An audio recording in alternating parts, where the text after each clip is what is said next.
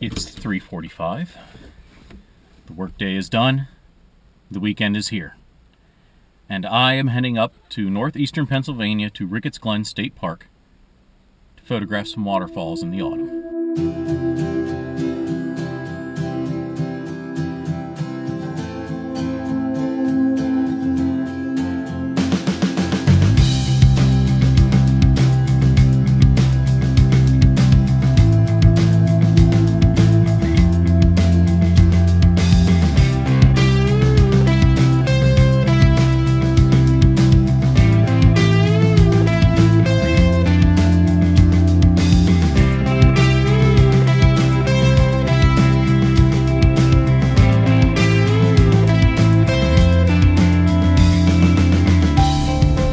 I want to be able to spend the whole day tomorrow hiking the loop and shooting the waterfalls, so I need to be there very early in the morning. So I have decided that I'm going to camp there tonight.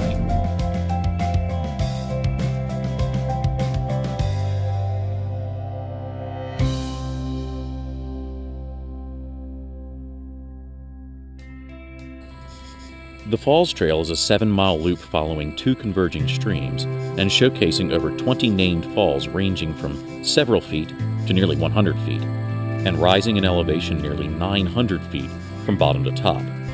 That's the equivalent of climbing the stairs to the 87th floor observation deck of the Empire State Building.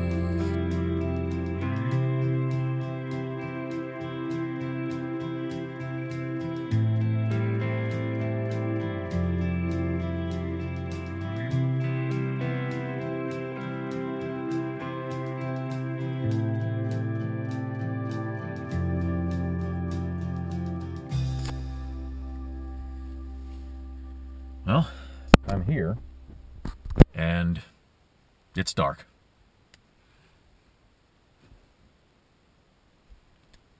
Which means I get to set my tent up in the dark. But that's okay, I've done it before. 8 p.m., tent set up, fed, watered, and the plan is to get up about an hour before sunrise in the morning, so I can strike camp, get it all packed up, and hit the trail. It's a new moon tonight, and there's a lot of stars. There's only one spot in Pennsylvania that's darker than this, and that's about 2 hours west of here, Cherry Springs State Park. I'll do another one there at some time, but it's just gorgeous outside right now. I only wish I had a better view, because there's a lot of trees here, and that's okay, but not good for night sky photography. But that's not really what I'm here for anyway. So, I'll see you again in a few hours.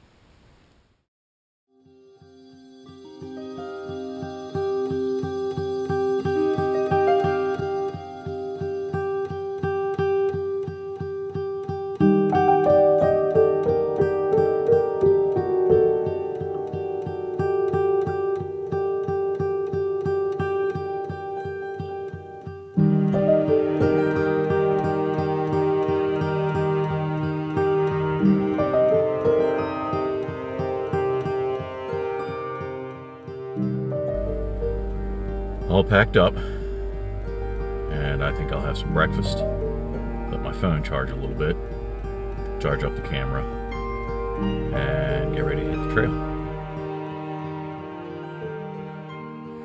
I was a little worried this morning when I woke up at about 15 minutes past way too early, and I heard the wind blowing. Not just a gentle breeze, it was really blowing. But it seems to have stopped now. So hopefully it will stay that way. If not, it just adds a little bit of extra challenge, but I should be okay. I'm ready for about 7.5 miles of very colorful hike.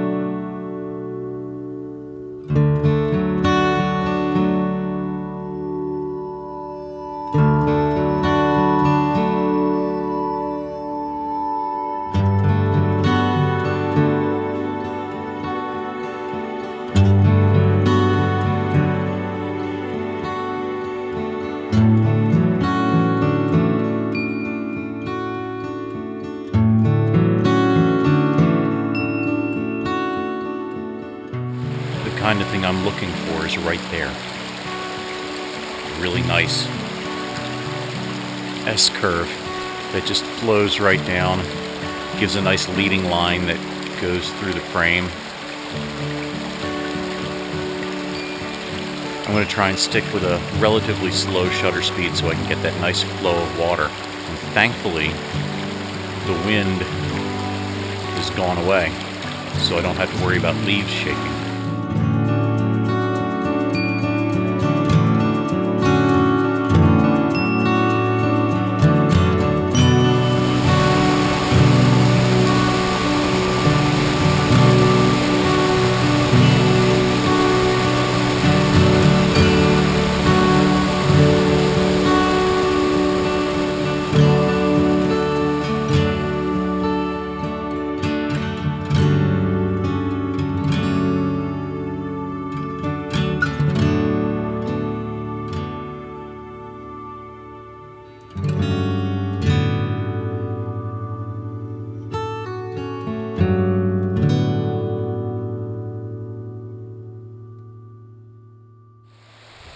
Last time I was here was July of last year, and there was a trickle of water flowing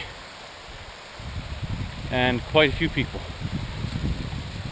A month before that was my first time here, and it had rained for the past 24 hours, and there were near flood conditions, so there was 3 times the normal volume of water coming over. Today, there's lots and lots of photographers out. Lots of people with their cameras. Because it's gorgeous. And a very ample amount of water flowing.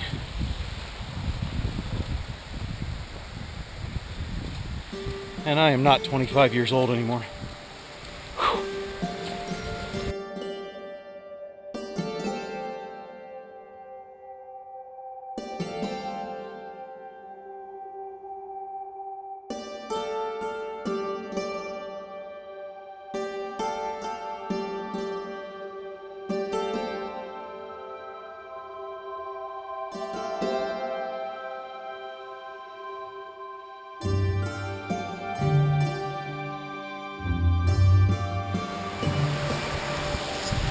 Really, really, really cold.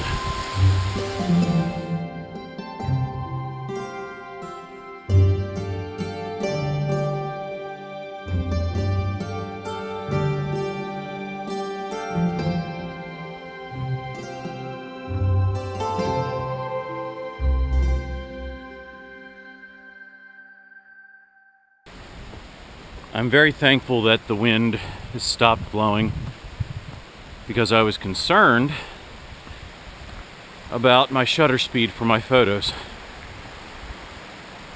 I want a slow enough shutter speed to get some nice blur in the waterfalls. I don't know that I need curtains, but at least to slow it down a little bit. That said,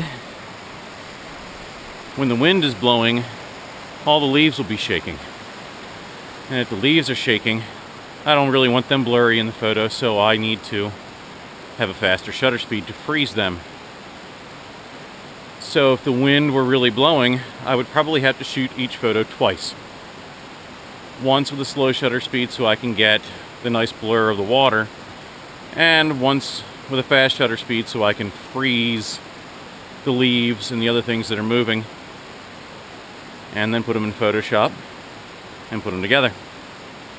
There are times when I'm still going to have to do that here, because when you have that much water flowing, it tends to make things move. Air currents, which make the leaves move.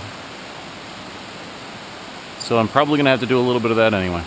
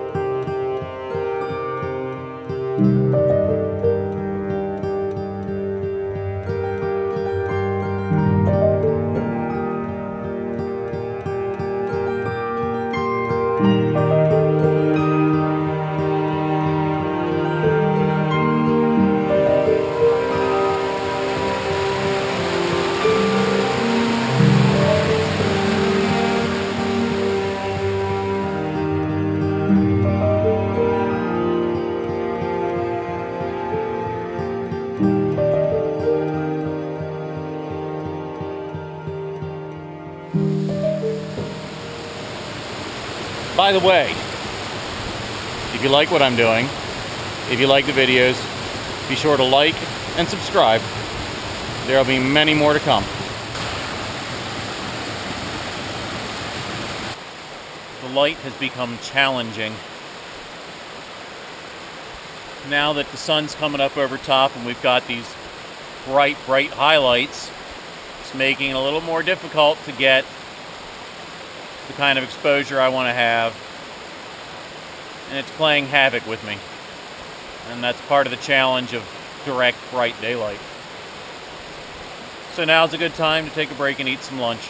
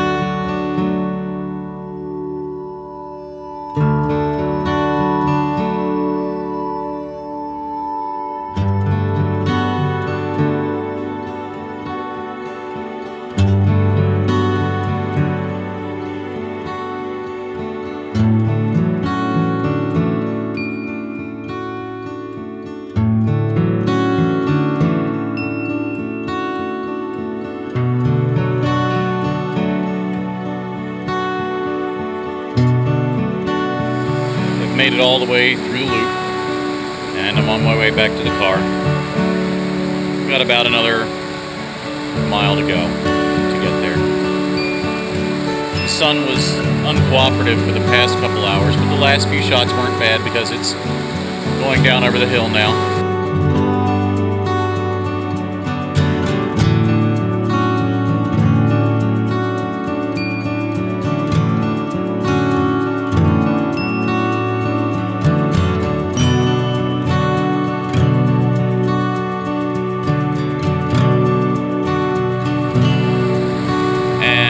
Altogether, I'd say it's been a very productive day. Well worth the trip.